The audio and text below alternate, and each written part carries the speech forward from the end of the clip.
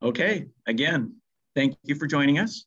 I'm Kelly Kurd, Senior Digital Marketing Manager here at MPS, and today I'll be joined by Pete Millett. Pete is our Senior Technical Marketing Engineer. Today, we'll learn about common DC motor drive usage scenarios and techniques to resolve issues with various stresses and faults in real-world operations. A little bit of housekeeping before we get started. We are recording the session, and it will be available for on-demand streaming within the next few days. So we will send out an email with those instructions, or you can look for it at monolithicpower.com/webinars. You are muted during the course of the presentation, but at the end, we will be taking questions.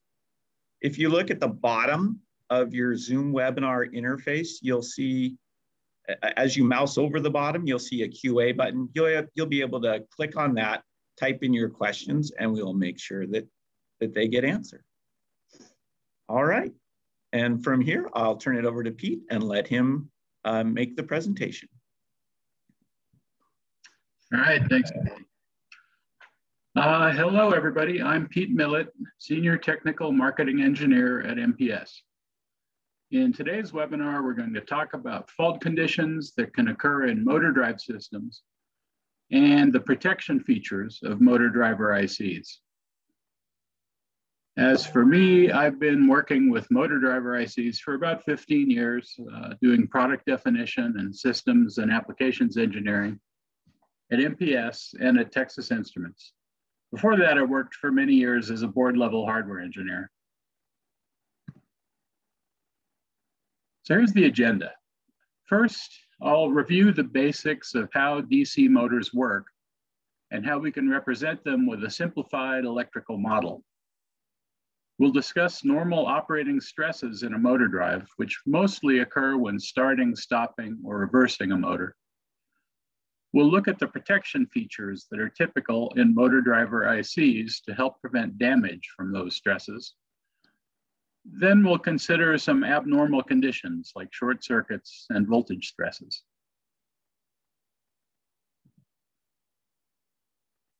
Before we dive into stresses and faults, I think a brief review of how a DC motor works is in order. At its simplest, we can electrically model a DC motor as a voltage called the back EMF in series with a resistor. The back EMF is a voltage generated by the motor that's proportional to the motor speed, which is caused by the windings cutting through the fixed magnetic field of the permanent magnets in the stator. That series resistance is simply the DC resistance of the winding. This model doesn't include commutation. The commutation, whether it's mechanical, as it is in a brush motor, or electronic, as it is in a brushless motor, is separate from this basic electrical model. So this model applies equally to brush or brushless motors. Torque, the rotational force generated by the motor, is created when current flows through the motor. In the presence of a static magnetic field from permanent magnets, current flowing in the rotor winding generates a force that attracts and repels the rotor poles relative to the stator. The left-hand rule shown here gives a visualization of that force. This force is translated to a torque at the motor shaft. There are no mechanical load applied to the motor. When a voltage is applied to the motor would spin and accelerate until the back EMF rises to be equal to the applied voltage. At that point, in a perfect world, there would be no current flowing. When a torque is applied to the shaft, the motor will slow down a little bit. That causes the back EMF to decrease. Now there's a voltage difference between the voltage source and the back EMF, so a current will flow through the winding. That current is what generates the torque. Of course, this is a simplified ideal approximation. In reality, there are losses, and there's always some current flowing. There's friction in the bearings, for example, that always requires some torque to overcome, which in turn causes some current to flow.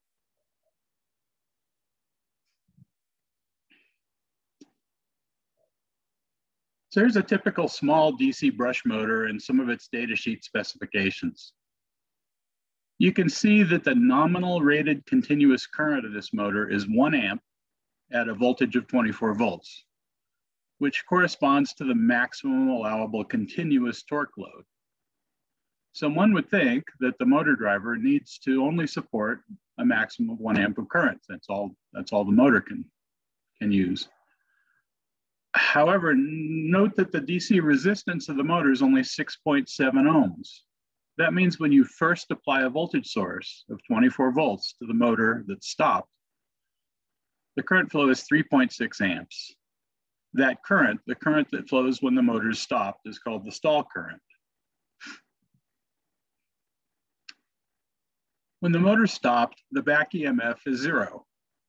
So you can see in this model, when you first apply voltage to the motor, the current's only limited by the series resistance of the motor.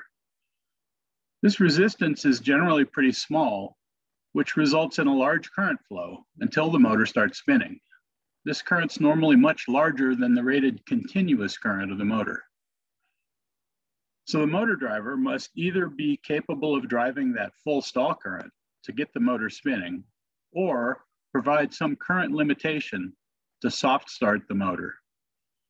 Otherwise, the motor driver might activate an overcurrent protection function. If it doesn't have any overcurrent protection, it could even be damaged. As I mentioned, one way to deal with the high stall current is to use a motor driver circuit that has the ability to control or limit the current. With a current limit, you may be able to use a motor driver IC that's rated to deliver less than the full stall current of the motor.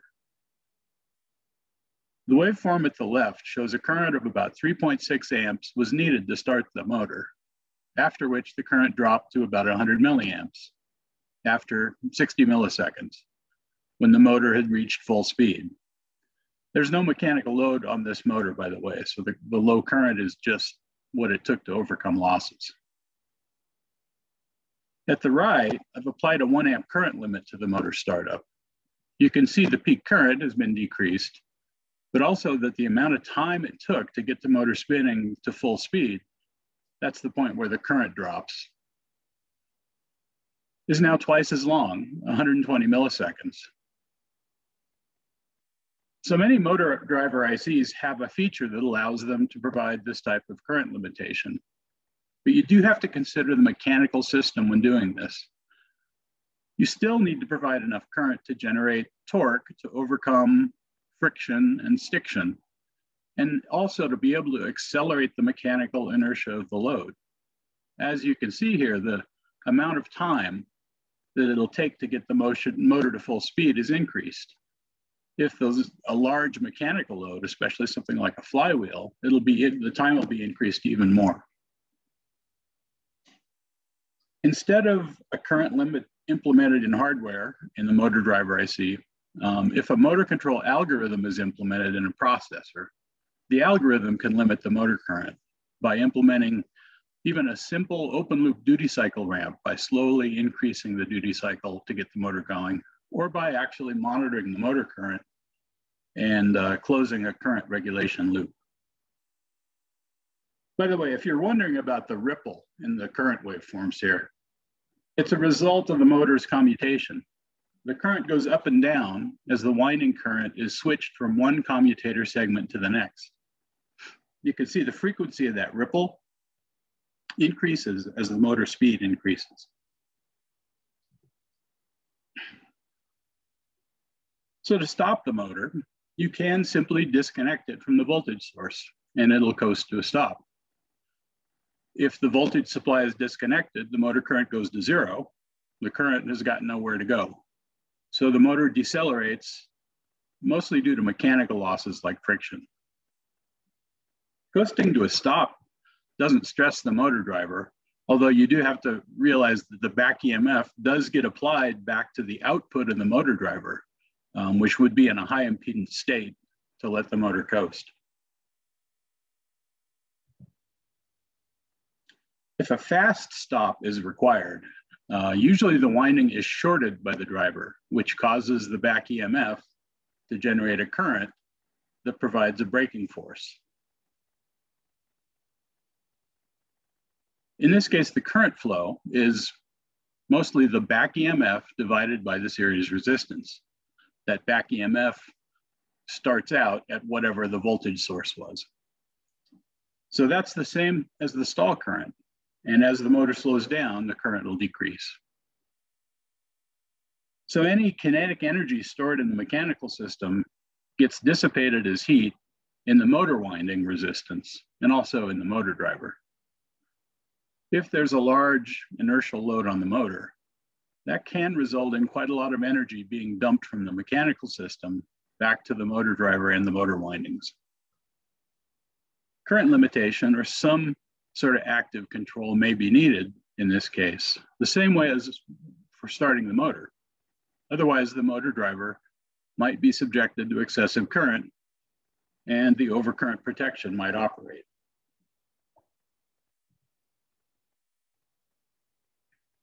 Abruptly reversing the motor is an even worse situation. So if you suddenly reverse the polarity of the supply, the voltage source and the back EMF are now in series and of the same polarity. So the effective voltage applied to the series resistance is almost twice the source voltage. So the current flow will initially be approximately twice the stall current. That's not only a huge stress on the motor driver, but in some cases, that much current can actually demagnetize the permanent magnets in the motor. You can damage the motor. Current limiting, either in the motor driver IC or in a control algorithm, may be needed in this situation.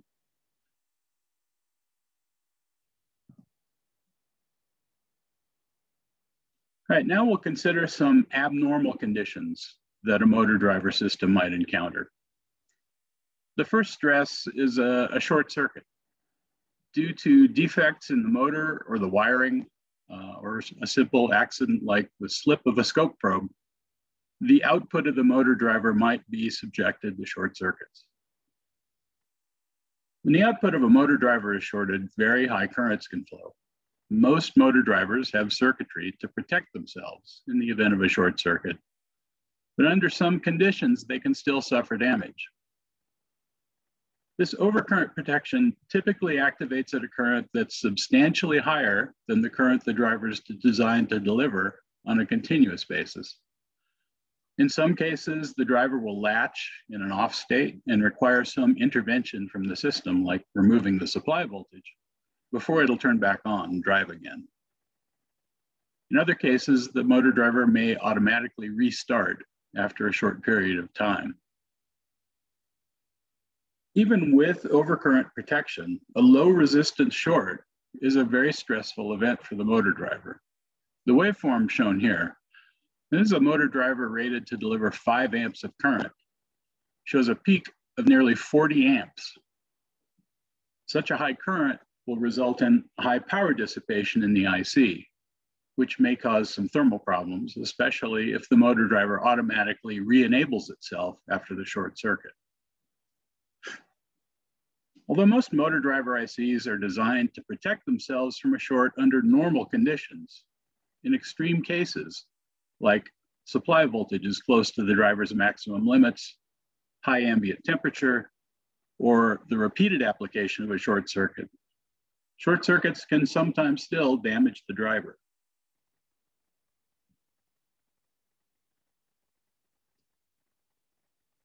In addition to the current drawn by the motor, the voltage supplied to the motor driver needs to be considered. Clearly, the motor driver IC must be rated to accommodate at least the supply voltage used to drive the motor. If excessive voltage is applied to a motor driver, it'll likely be damaged as the internal circuitry breaks down. But you also have to consider transient events that can cause the supply voltage to increase. One situation that can cause the supply voltage to increase relates to series inductance in the power supply. When the current through the motor is interrupted, this inductance in the supply will cause current to continue flowing for a short period of time. That causes the voltage at the motor driver to increase because that current has nowhere to go. The worst case for this is when there's a short circuit, which causes a very high current to flow. Then the motor driver shuts off in response. So this is normally mitigated by using a large bulk capacitor across the supply located near the motor driver. If you use too small of a capacitor and there's substantial upstream inductance, like long wires between the driver and the power source, the motor driver can be damaged.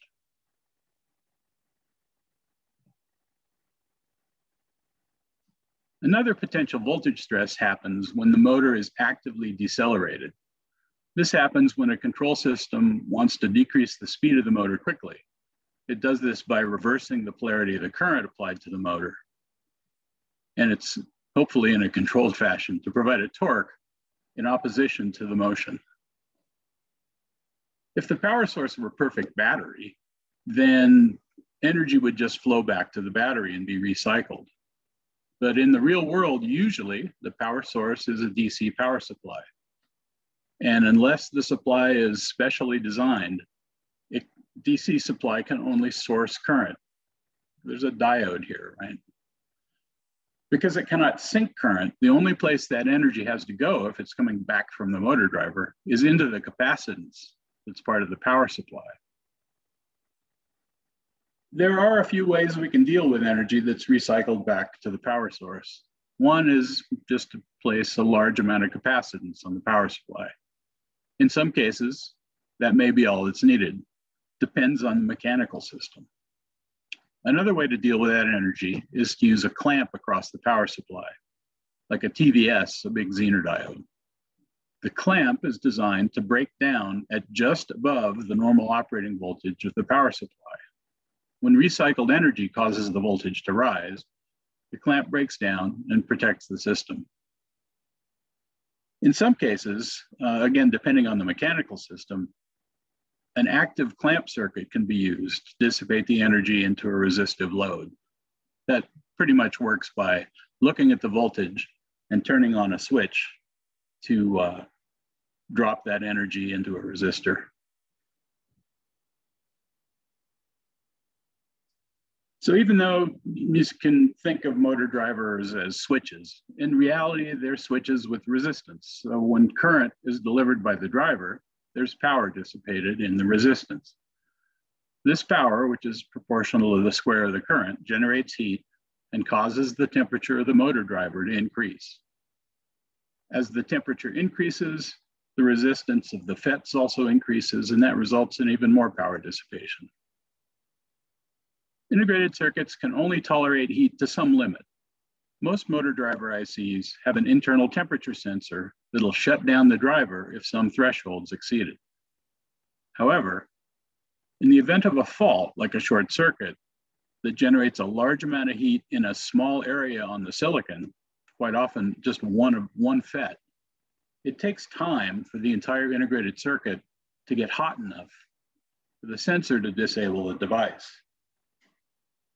When this happens, a hotspot can develop that can damage the IC before it can shut down.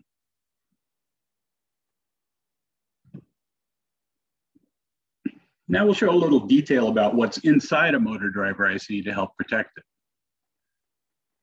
The first protection feature highlighted here is overcurrent or short circuit protection. This is protection that's intended to prevent destruction of the driver IC when a short circuit is applied to the output. The short could be across the outputs, as what might happen when the motor windings become damaged. It could also be from one output to ground or from one output to the power supply. Driver ICs should be designed to respond to any of these faults.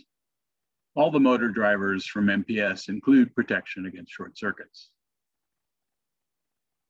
To implement overcurrent protection, the current through each MOSFET needs to be monitored.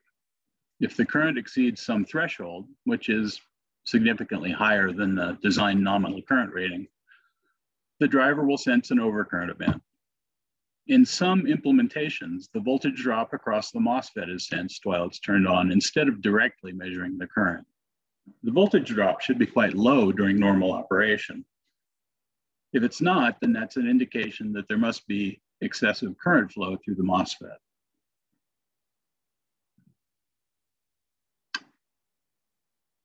There's normally some intrinsic intra-winding capacitance in the motor windings.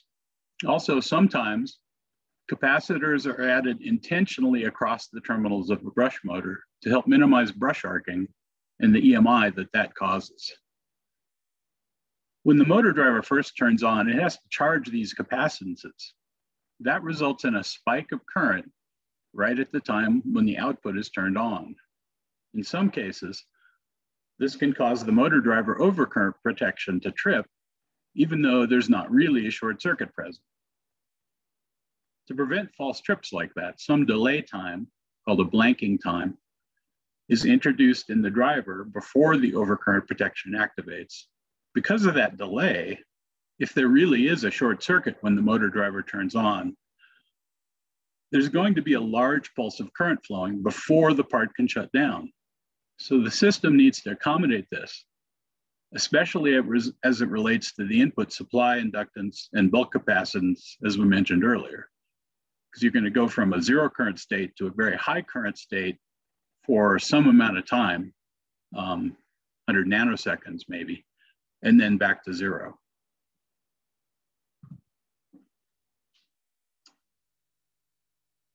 To protect against high resistance in the power MOSFETs when the supply voltage gets low, most motor driver ICs have a comparator inside that senses the supply voltage.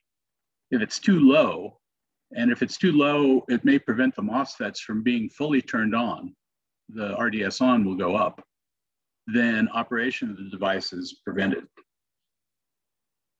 Similarly, a comparator may also sense the voltage to shut down the outputs if the voltage is too high. Note that this provides protection from MOSFET damage due to switching during a high stress over voltage event. But if the voltage is too high, the device will still break down and be damaged. Note that most motor driver ICs also provide some sort of fault indication output to signal to the rest of the system that there's a problem. Some more advanced drivers have a serial communications port, which can be used to determine exactly what sort of fault has occurred.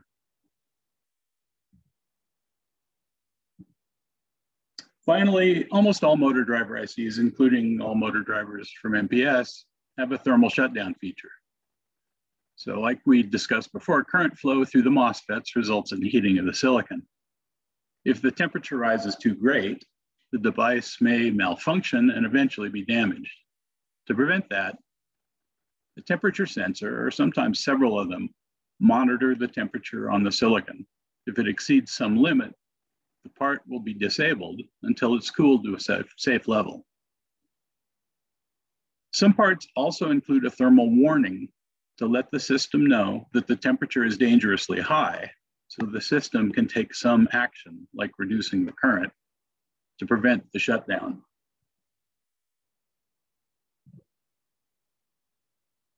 So that's it for the webinar on motor driver faults and protection. In summary, think about the stresses on the motor driver during high current conditions like starting, stopping, and reversing the motor. You may have to implement hardware or software to prevent the stress from damaging something. Minimize the inductance in the power supply and add bulk capacitance, and in some cases clamps, to prevent transient voltages from damaging the motor driver. Also, consider the impact of heat generation in the motor driver, especially during high current conditions, like motor start, stop. And for more information on motor driver ICs, visit www.monolithicpower.com.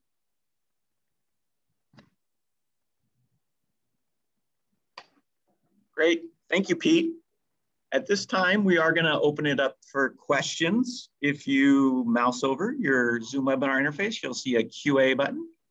Go ahead and click on that and you'll be able to type in any questions that you might have. I'd also like to remind everyone that we are recording this session and we'll have it available for on demand within the next few days. So as it says on the screen there, look for it at monolithicpower.com/webinars, and we'll also send out an email reminder. All right, I see we have a question coming in. So the first question is, one, any papers on sizing the bulk capacitors? And two, the MP6535 has a brake pin. Does this short circuit the motor? Is it best to PWM this pin for braking? Good questions. Sizing the bulk cap isn't real trivial. We actually have an application note that goes through some of the calculations to figure out how much capacitor you need for a given amount of energy. But to do that, you need to know how much energy is being pulled back from the mechanical system. So that's not easy to figure out. My guideline is usually as much as you can afford, both physically and economically, because capacitors cost money. Just as a guideline, I mean, a sort of random guideline, most often for motor systems of, say, a few hundred watts, we see several hundred microfarads, like a 470 microfarad cap. For smaller drivers, proportionally smaller. A really small motor may only need 47 or 100 microfarads of capacitance. The more, the better. The other question specifically about that part, and I'm not 100% sure without going back to look at the data sheet, but generally, most parts that have a brake input pin do a short brake. So for a brushless driver, they usually turn on all three low sides. A brush driver, both two low sides. So it depends on exactly the driver. Some drivers will actually current limit in brake mode. The ones which have internal FETs and are sensing the low side FET current can use that to actually do a current limit within the IC. Some ICs, pre-drivers with external MOSFETs, for example, don't have that luxury, because when they do turn on the low sides, the current's recirculating just through the FETs. And in that case, it might be a good idea to do a PWM on the brake pin. So it depends on the IC. If the IC can monitor the current during brake mode, it can do a hardware control. Otherwise, a PWM on the brake is not a bad idea. And you could do it open loop. You could start at a 10% duty cycle and ramp it to 100%. The best way is actually to get a current probe on the motor to see what's happening.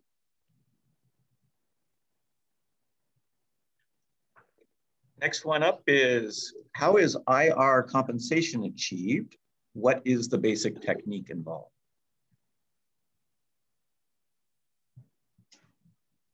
Not quite sure what that question relates to be honest. IR compensation. I don't quite know what the question means, to be honest. Maybe he can clarify a little bit. If it has to do with compensating for winding resistance changes with heat, for example,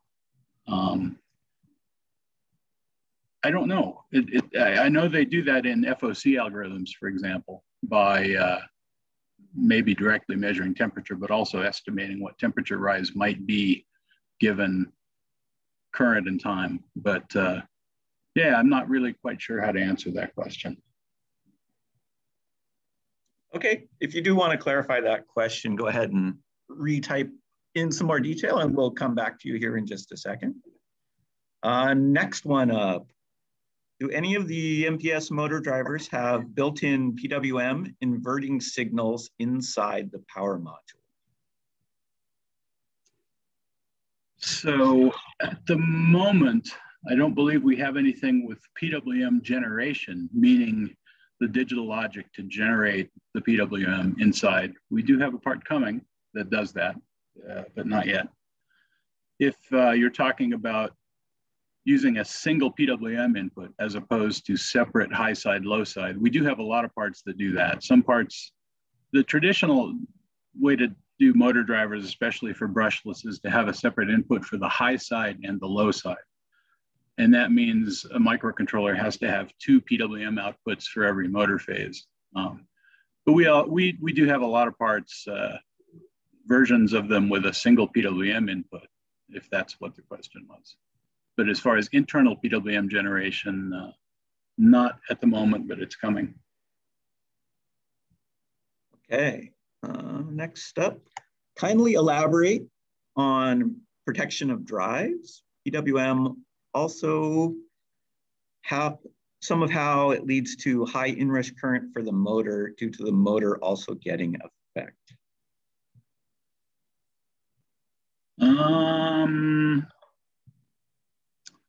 I'm really not sure what to elaborate on. I mean, that's what a lot of the beginning of the presentation covered, which was why there's so much current that starts flowing when the motor first activates, because there's no back EMF. Back EMF is just proportional to the rotor speed. So if the rotor stopped, the back EMF is 0, and the amount of current flowing is just set by the resistance in the system. I'm not sure if there's anything other specific that we wanted elaboration on. Maybe if he has a more specific question, that would be a little bit easier. We had a second question from the same person that was, are there any drives which minimize the harmonics generation automatically? Hence it will be the best choice always? Yeah, that's a bit beyond the scope of this subject. That gets into 3-phase motor control. And I mean, to answer the question, I'm not aware of any ICs which implement that. Typically that functionality is implemented in firmware. Great. Let's see. We had more of a comment about the 6535 as a pre-driver, so I think PWM is the best. Anything more to add to that, Pete? That would be the case, because the pre-drivers don't have separate current senses for the 3 low-side MOSFETs. So the recirculation is, the part's essentially blind to that recirculation. It's not measuring the current. So a PWM ramp would be potentially a good idea. On the other hand, since it is a pre-driver, the external MOSFETs can probably handle a lot of current. So depending on, the motor and the MOSFETs used, may not need it. You may be able to just slam the brakes on. The motor will stop very quickly when you do that, but it may be okay. Okay, another one that came in. What is the range of the RDS on in drivers from 0 to 100% PWM duty cycle for, say, 3A preamps? So the RDS on will, it doesn't vary with the duty cycle directly, right? The RDS on of each FET is a function of temperature mostly, a little bit supply voltage, but mostly the temperature. As you vary the duty cycle linearly, effectively, you're varying the RDS on, I guess, if you look at it that way. Since a motor is an inductor, as you turn a half of an H bridge on and off, you are modulating the voltage to the output. But the RDS on really doesn't change much. The RDS on will be constant. And for a motor driver that's driving 3 amps, the RDS on will vary depending on the IC and also the supply voltage. Lower supply voltage, parts designed for low supply voltage often have lower RDS on because silicon is cheaper. But the RDS on for a motor driver IC like that may be anywhere between 50 and 250 milliohms. Another piece of that puzzle is thermals. very small packages have to have lower RDS(on) because you can't get as much heat out of them. So you might find a motor driver rated at 3 amps in a tiny package that has very low RDS(on), and one in a really big package, still 3 amps, might have a much higher RDS(on) because you can get more heat out of that bigger package. Okay, next one. Is it possible to use power MOSFETs with PWM waveforms to break a little bit the mechanical load while spinning?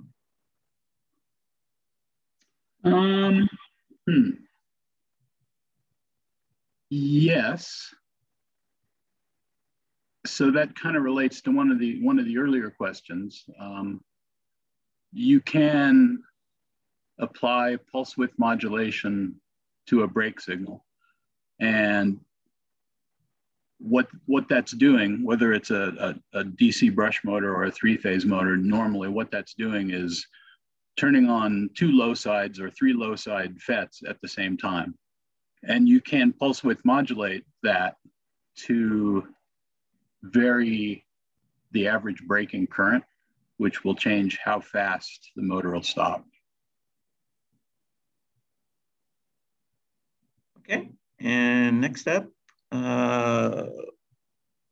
which things decide the ratings of drives? Why can't we add a high rating motor to small drives? What is the part of the drive that will get much affected due to high load? Is it an inverter part or is it the capacitor part? Or which part? By which we have selected correct sizing tool of weight fall. So hopefully you're reading this one as well, Pete, because that one had a bunch of sub questions. Yeah, I think I follow it. It's the power devices that are the concern. Now, for a pre-driver, which uses external MOSFETs, it would be those external MOSFETs. If it's an integrated motor driver, it's the MOSFETs inside the IC. So there's a couple of limitations, and we kind of talked about those earlier. One of them is thermal. If you have a really big motor connected to a really small motor driver, especially at start and stop, and also under heavy torque load, the current is going to be high. And if the current's too high, the on resistance, the RDS(on) of the switches, internal or external, will cause them to dissipate a lot of power, and they'll get hot. That's one concern. And the other is, assuming there's some overcurrent protection, then it'll activate. If you connect a really big motor to a really small driver, the driver is going to think it's a short circuit. So it'll just trip off.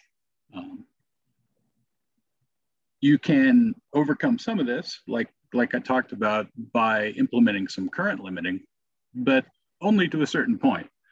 You know, if you take a 1,000-watt motor and connect it to a 100-watt motor driver, probably at the maximum current of the small motor driver, you may not even get the motor to spin. You may not even have enough torque to make it, overcome its losses. So you can do that to a limited extent, but it depends again on mechanics as well as the motor itself. Okay, looks like that was our final question. So again, thanks everyone for attending. We will have the session available on demand and look forward to seeing you at future sessions that we hold as well. Thanks everyone.